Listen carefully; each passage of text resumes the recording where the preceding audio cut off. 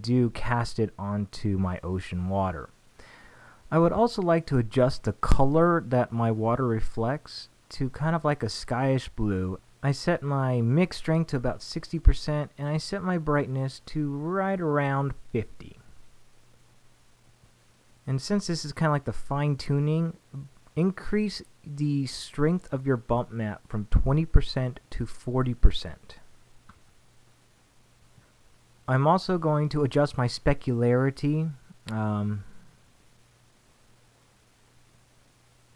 going to set the width to 50% and the height to about 32%. Finally, go into your displacement channel and bump up your height to 8. Now, I know I've been jumping around back and forth a lot, but you know, I'm still figuring this stuff out too. But if you got to this point, this is what your water texture should look like. So I'm glad you guys are here at this point. I think we're ready to move on and start creating some rocks and some stuff for the ocean to play with, and that's really going to add a sense of depth to this scene. To create that ocean ridge wall that we use to collide the water against, we're going to create a spline. And this spline is going to be a cubic spline. We're just going to create a couple random points around the edge of our water shader. And try not to keep it perfectly straight. Add some creativeness, add some fun. If you want to add some ridges, do that as well. We're going to wrap it all the way around, and then we're going to close the spline. And this is going to give us that little rectangle down there at the bottom. And I'm just going to move it slightly. This is going to be the base of our rock wall.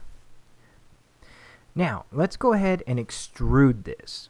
Drop the spline underneath the extrude NURBS, and inside the extrude NURBS, turn the Z to 0, but increase the Y value.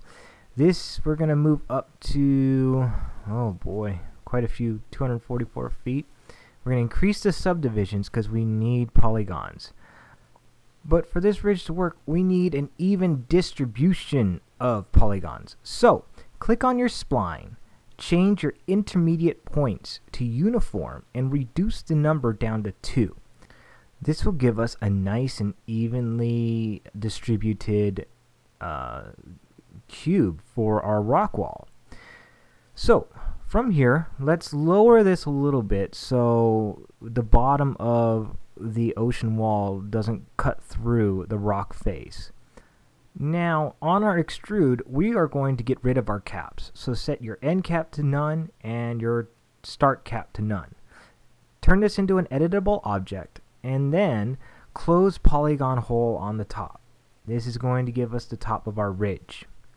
Then we're going to go to structure, and we're going to go to set point value.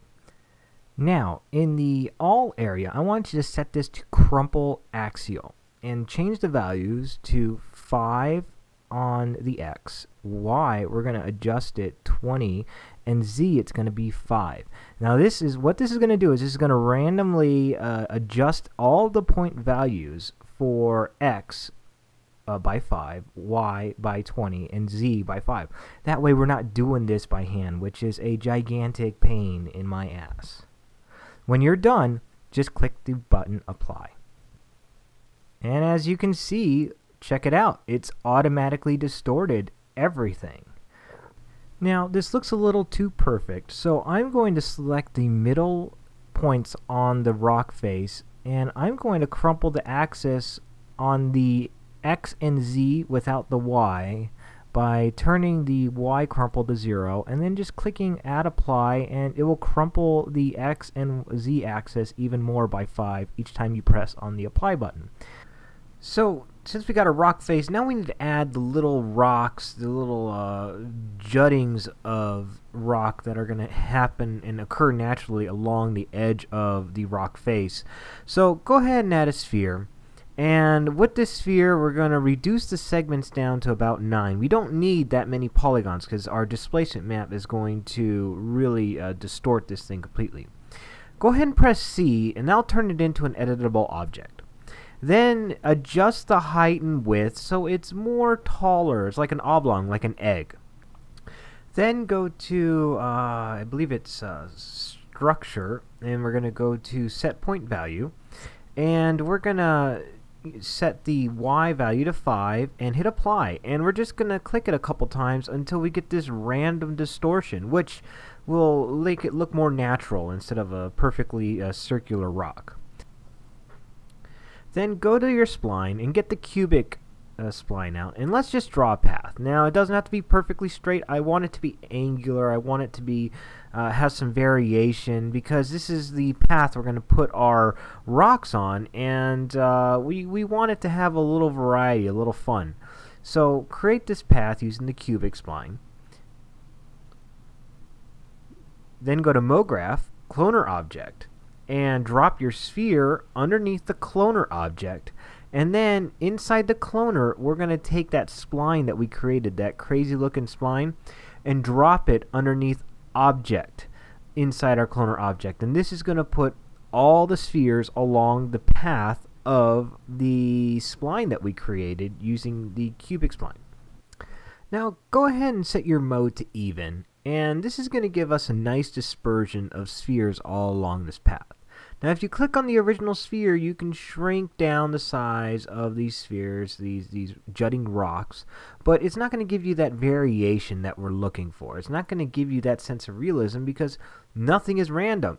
So guess what? The good folks at Cinema decided to put this great little effector for our cloner object in MoGraph called Random Effector. So in order to do this, go to MoGraph. Make sure you have your cloner object selected, and go to the MoGraph drop down and click on Random Effector. Now you'll see that everything gets distorted. If you click on the parameters and deformer, inside the parameter there's going to be a position, a scale, and a rotation. So just really quickly, if you click on position and turn on that checkbox, you can affect all your items underneath that, X, Y, and Z, from your spline, position-wise, 50 on the X, 50 on the 0 on the Y, 50 on the Z. If you want to change the number, you can. Same thing with scale. You can adjust the scale on the X, Y, and Z individually, or you can also affect the rotation randomly. Now, for the purpose of this tutorial, we don't want the y-axis to vary, so we're going to set the position on the y to 0. For the scale, we're going to adjust it so that the z and the x and the y all have a slightly different variation. And rotation, we are going to rotate these rocks quite a bit, but also we're going to add a little angular pitch and yaw to the rocks itself. Now these things are floating a little bit out of the water, so I'm going to click on the spline that the cloner object is attached to. Just move it down and kind of nestle it into the water a little bit. Now for me personally, it was a little too fat, the rocks. I wanted them a little more slender, a little thinner, and I wanted to change the amount out there. So I just adjusted the random effector a little bit, but nothing new that I'm showing you right now. Now, I tried texturing these rocks on my own using what Cinema gave, and it was really hard, and honestly, you can't really match what nature provides you. So I went and grabbed an image. It's a still image of a rock face. But the problem with the textures is you want them to loop. You want them to match edge for edge. And so with a little research, I found this is the best technique to create kind of a seamless loop for your textures, so you can apply it to all your 3D models, and you won't see that edge when it finally wraps around to the other side. So to do this, start in Photoshop. Go ahead and paste in your rock texture. This is mine. And then go to Filter, Other, and Offset. And we're going to offset this image to the right and to the left, or I'm sorry, to the right and down, so we can see the edges of this image. And we're going to use the cloner tool to hide these edges. So go to your cloner tool, and for your brush, don't choose a circular or hard. Use something random, like a paintbrush or something like that. Something that is going to be just as random as your image. Then go ahead and start